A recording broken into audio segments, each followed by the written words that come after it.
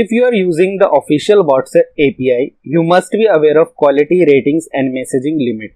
Meta, the parent company of WhatsApp, is quite serious about spammy promotional message, and they keep control over this with the help of rating and daily messaging limit. This business was using a bulk sending feature to reach out to their customer via WhatsApp.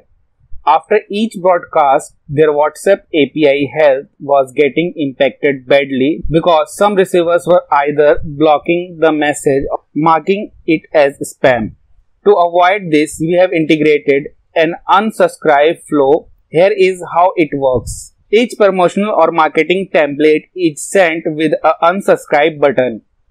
If a user is annoyed or doesn't want to receive further communication, he can simply press on the unsubscribe button. After that, bot will ask for the reason of unsubscribing, and user will select that reason.